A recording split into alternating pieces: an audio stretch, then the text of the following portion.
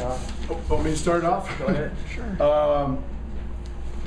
Great win for us in a tough environment against a team that's got a lot of talent. I was really proud of our guys' effort out of the gate, getting off to a great start. And then, like we've done a lot of times, and we mentioned this at halftime, we kind of got off page, started doing our things our own way, and they made a nice run, and then we squashed it and carried some momentum into halftime, which I thought was big because they made another run in the second half, and I thought our guys didn't lose confidence knowing that we answered the one they had in the first half. And so Brad made some great adjustments, of course. We knew he was going to come with zone at some point, and we just got very, very passive against it. We stopped attacking. We didn't move the ball. But then finally, a couple adjustments. Guys made some big shots down the stretch, and super proud of the way we defended and rebounded and found a way in a tough environment to pull out a tough road win. Coach, you hit 7 of your first 9 shots, I think 13 out of your first 20. Why was it flowing so well for the offense? You know, guys were really executing in our sets. We got the ball into Big Hutch. He made some great moves. I think that might have surprised, some folks. And then all of a sudden they had to collapse a little bit, and it freed up some jump shots. And the guys just made some good individual plays. And we got off to a good start. And then I thought maybe, which can happen sometimes in this environment, we were going to try to, boat race them. And that's where we lost our focus, and they, we knew they were going to fight back because their coach is such a fighter, and they did. But I'm proud of our guys for making plays down the stretch to pull it out. They had gotten it down to 1, and then I think Ream and Weisner hit back-to-back trays. How big were those? Obviously huge. We couldn't throw it in the ocean there for a while.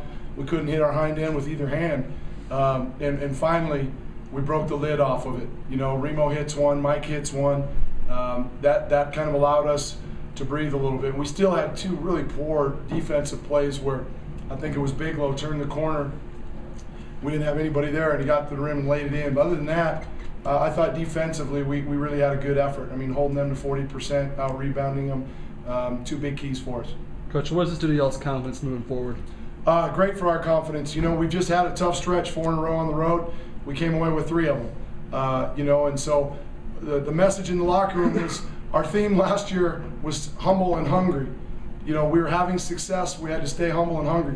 We haven't had the success we had a year ago, but we still have to remember how we got into this position, what it takes to win, the little details, the little things, the effort from day to day, the focus.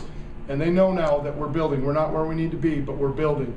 So let's just stay grounded and continue to stay on page and build this thing. But obviously, it helps our confidence going into the second half that we were, after a poor start in league, we've made a nice little run to get ourselves in decent position. Reem, you've never lost here. What's that? I was going to save that for him, Mez. It means a lot. I mean, it's something about that dark blue that gets me going. So I mean, it's good to keep it going. I'm glad we needed this win. I mean, more than the rivalry. I mean, I love the rivalry. I mean, I feel like I am from Montana. Like that's how crazy I love this rivalry. But it was big. Like we needed this win, and just one step closer to our goal, and that's 1 win. So next week, I mean, we're gonna be happy about it now. But when we get on the bus to Missouri, we're gonna forget about it and get ready for next week. When you see your first couple of shots go down like they did tonight, what's that do for you? It does a lot for me, but then the big fella is always telling me make sure I don't bail him out, because then I can hit a couple and then he's still telling me to attack. So, but it definitely feels good. I mean, team's been backing off me, so I gotta shoot with confidence, and I gotta make sure that I don't fall in love with it. But it definitely, when you see the ball go in a couple times, definitely build your confidence up. What's this guy giving you since he's started playing more and playing well? Yeah, when he's playing aggressive, he reminds you of somebody that was here. Last year, number 5, he plays aggressive, but that's his thing. He's just such a nice kid. We gotta release him sometimes. When we unleash him, man, you can see what he can do. I mean, he can finish, he can play D. So I mean, we happy. He's a humble kid, so I know he's not gonna let it get to his head. He's gonna come right back and he's gonna perform again. Kareem, what effect do you think the atmosphere had on this thing? About half as many fans as most of the Cat-Griz games you played in. I don't know. I mean, the atmosphere is cool. I mean, usually there's more people at our house. I mean, I don't know what that's about, but I mean, it was more packed than last year. But I mean, there were some people that were talking a little bit, but that's always fun. I mean, that's what Cat-Griz is all about. So Mario, what did you think of your first Cat-Griz game? Chris Cat. Sorry. Cat. It was fun, man. You know, we got out here in a tough environment and we just played hard and just got everything going on the road. We came out in the second half and, you know, started out kind of slow, but when we pulled that win out, it felt great. Starting with the second half in Southern Utah, I know Coach said something to you. I'm not sure what it was, but what was the message, I guess? Just play harder. I came out kind of timid. Like Reem said, you know, a couple of guys got to jump me a little bit to get me going, and I don't know why, man. I'm going to turn that around, but Coach, he got on me a little bit, and I just turned it up for him. You were pretty aggressive throughout the entire game. Why were you so efficient?